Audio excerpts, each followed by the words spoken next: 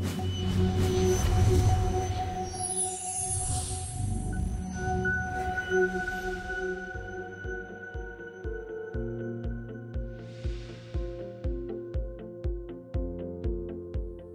I'm François-Xavier Coudert. I'm a researcher here at Chimie Tech and CNRS at the Institut de Recherche de Chimie Paris. I work in a computational theory and modeling group, and we do numerical simulation of physical and chemical processes mostly.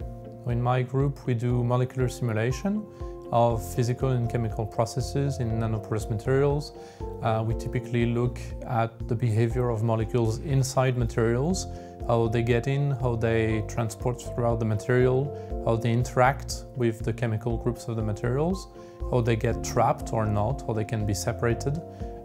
This has applications mostly in gas or fluid separation, carbon dioxide storage and capture, or catalysis, so improving chemical reactions so that they go faster or they have a better yield.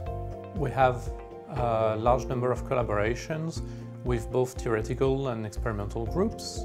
Here locally, within PSL Research University, we work a lot with the École Normale Supérieure, the theoretical chemistry group in particular.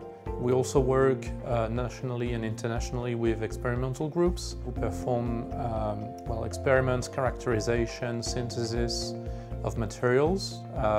So either in large universities, typically in University of Cambridge and Oxford in the UK, Massey University in New Zealand, CSIRO in Australia and other large institutions. Large focus of our research nowadays and in the future will be on making materials that are, let's say, defective by design. So we introduce disorder, defects and features that are usually not considered beneficial for materials, but which we show actually improve their performance in some cases.